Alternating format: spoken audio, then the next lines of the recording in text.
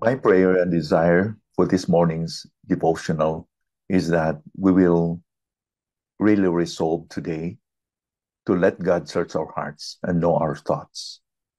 This Psalm 139, which we are about to read and learn together, is about how God knows everything in us. God is all knowing and God is present. Nothing is hidden before Him. But it's one thing to know and to recognize that God knows everything. And it's another thing to honestly say, search my heart, O God, and know my heart. We read in verse 1 that that's his prayer, or that's his statement, O Lord, you have searched me and known me. But in verse 23, the second to the last verse, he prayed, search me, O God, and know my heart. God is all knowing, and he knows all about the writer's life, what he does, what he thinks, where he goes, and what he says. Look at verse 1 to 4. You know I sit down, when I rise up, you discern my thoughts from afar. You search out my path and my lying down, and are acquainted with all my ways, even before a word is on my tongue. Behold, O Lord, you know it all together. In other words, there's nothing in you and in me that he does not know. God knows more, much more than we know ourselves. And it's because he is God, he's sovereign. And because of that realization that God is all around him, the psalmist sometimes feels helpless. In verse 5 to 6, you hem me in behind and before, and lay your hand upon me. Such knowledge is too wonderful for me. It is high, I cannot attain it. Thus, a writer like this writer here in Psalm 139 may be tempted to run away from such an overpowering presence of God, but there is no escape. Who can escape before God? Is it possible? Surely this may bring fear to the sinners and to the rebels, but it brings comfort to us, his own children, his believers. Verse 7 to 8 says, where shall I go from your spirit? Or where shall I flee from your presence? If I ascend to heaven, you are there. If I make my bed in Sheol, you are there. Just like what the writer of Hebrews says, that he will never leave us nor forsake us, that where we are, what situation we are in, God is always with us. Isaiah 41:10, fear not, for I am with you. Be not dismayed, for I am your God. I will strengthen you. I will uphold you with the victorious right hand of my righteousness. So wherever he goes, God is present with him. Wherever we go, God is present with us. Verse 9 and 10 says, if I take the wings of the morning and dwell in the uttermost parts of the sea, even there your hand shall lead me, and your right hand shall hold me. Whether in darkness or in light, God sees him constantly. God is always there at whatever situation, day or night, darkness or in a broad daylight. The psalmist said in verse 11 to 12, if I say, surely the darkness shall cover me, and the light about me be night, even the darkness is not dark to you. The night is bright as the day, for darkness is as light with you. So this first section in this Psalm 139 verses 1 to 12, it talks about who God is, how he is expressed by the psalmist here, that he is the all-knowing, all-present God. Wherever we go, whatever we do, whatever we think, whatever we speak, he knows. And whatever situation we are in, day or night, darkness or daytime, you are in problem or not, God is there. It talks about the dealings of God in our daily walk of life, day in and day out, 24/7. There is not a second, a moment in our lives where God does not know, and God is not aware of the condition of your life. This should encourage you, and this should encourage each one of us, that God takes care for us, that he knows everything we need, not to condemn us, but to take care for us as his children. Of course, to those who continue to do wickedness, this should be a source of fear. And in the next section, we learn about how God has formed us.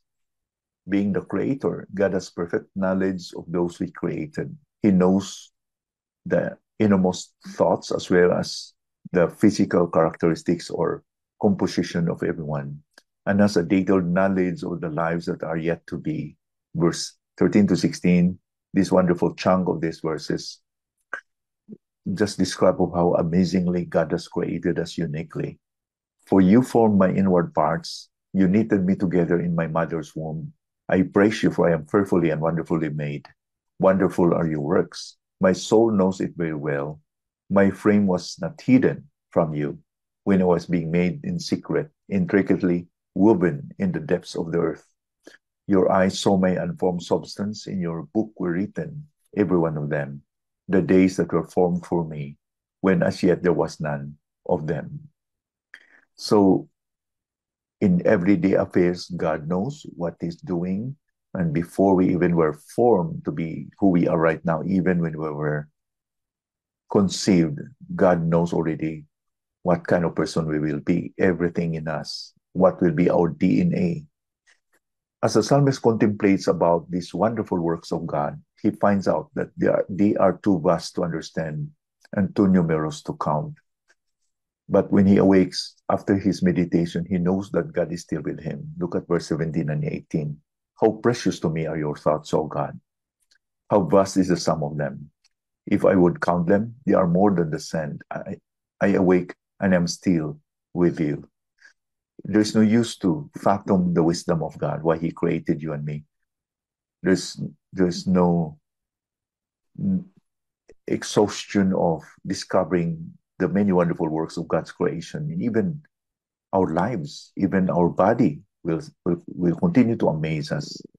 How intricate, how wonderful and fearfully we are made. Through his meditation, the psalmist has grown so close to God. You are not a product of an afterthought. You are designed, I am designed, and with purpose and intentionality. As a result, he sees the wicked as God sees them and hates evil as God hates it. In other words, his heartbeat is as the heartbeat of God. He therefore prays that God will act in righteous judgment to those who are wicked. In verse 19 to 22, oh, that you would slay the wicked, O God. O men of blood, depart from me. They speak against you with malicious intent. Your enemies take your name in vain. Do I not hate those who hate you, O Lord? And do I not loathe those who rise up against you? I hate them with complete hatred. I count them my enemies. That was his resolve when he knew of how God has created him wonderfully and uniquely, and how God has cared for him by being there all in all times, whatever he's doing and wherever he is. And there is no reason also to be proud when this is the case. He also looks at his heart, and he also is aware that he himself is not perfect. He honestly prays that God will show him his sin, cleanse him, and lead him into a life of holiness. Yes, when God knows everything in us, we cannot pretend, we cannot presume, and we cannot be hypocrite. God knows our heart. So he prayed as a conclusion, search me, O God, and know my heart. Try me and know my thoughts. And see if there be any rebellious way in me or wicked way in me, and lead me in the way everlasting. Now as we look our hearts this morning, reflecting on the Word of God, God sees our heart in and through, nothing is hidden. How can we pretend before our God? How can we look into the mirror and pretend that we didn't see anything? If there is something we need to confess and repent, we have to, because God is a gracious God. He is faithful and just to forgive us and to cleanse us from all our unrighteousness. May it be that in this devotional this morning, we allow God, through His Holy Spirit, to search our heart, to say this prayer with the psalmist. Search me, O God, and know my heart. Try me and know my thoughts. What are our motives? What are we thinking? See if there be any grievous way or wicked ways in us. Lead me in the way of everlasting. Our hearts are deceitful above all things and desperately wicked. It's only God who knows what's the status of our hearts. Let's not be deceived. Let's allow the Holy Spirit to minister to us this morning by searching our hearts and aligning our hearts unto the heartbeat of God. May it be that, just as Paul encourages us in Romans chapter 12, verse 1 and 2, to present our bodies, our lives as a living sacrifice, holy and acceptable to God, which is our spiritual worship. Shall we not? Let us pray. Father, thank you for your word this morning. Search our hearts, O Lord, and know our hearts. And try our hearts, Lord. Try our see if there be any wicked thoughts and grievous ways or wicked ways, Lord, and lead us into the way everlasting. Lord, forgive us for the many sins we have committed. You know what are the sins we have, Lord. We confess each one of them. Forgive us and cleanse us thoroughly. Thank you that you can forgive us and cleanse us. Thank you for the blood of Christ that cleanses us from all sin. Thank you for this wonderful truth that you are with us.